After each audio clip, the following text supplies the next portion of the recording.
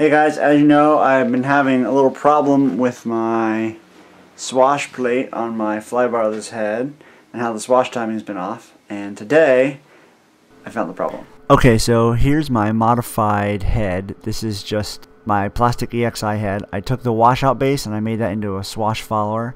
I just flipped the arms around the other direction and put the little arms that go down to the swash plate on the other ends of those arms. At the top, I took the flybar seesaw out and I bolted the mixing arms right to where they bolted onto the head block. That way I get some mechanical reducing without losing the servo resolution that I have. You can see here there's a lot of slop in the swash follower, and I found out that it was because the screws were just loose. So I tightened up the screws and everything was fine. My plan was originally to replace it with this metal washout block, since is a lot more sturdy. However, you can see to move the arms that go down to the swash plate from one end of those washout arms to the other, I have to grind off some material, which I didn't really want to do on the metal ones.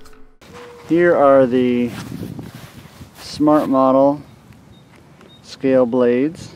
So we're going to do another test with the weighted blades, and then I'm going to try the unweighted blades.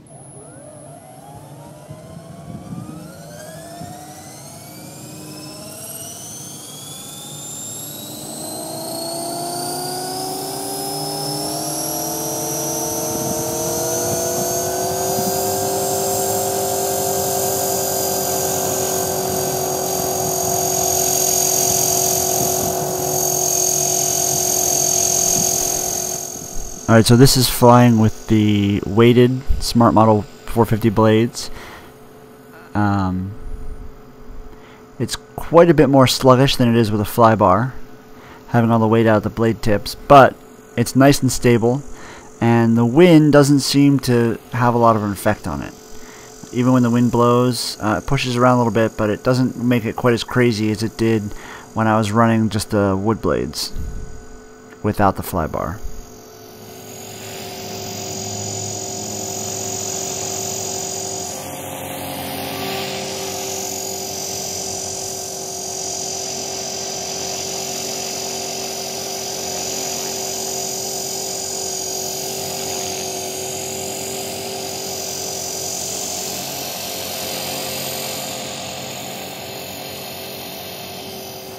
Alright, now we got the unweighted blades on here.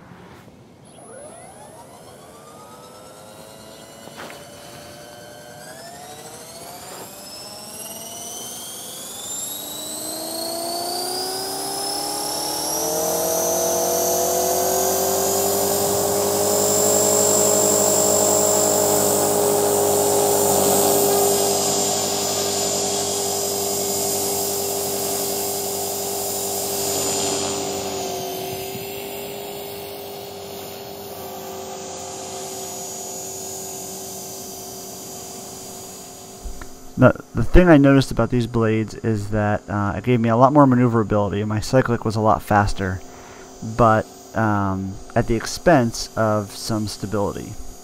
You can see here I'm kind of giving it full stick quick just to see how quick the flip rate is, and it's pretty quick.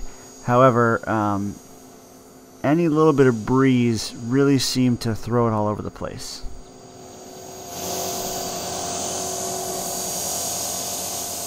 Right here it's not windy, it's pretty stable. I'm able to hold a pretty solid hover.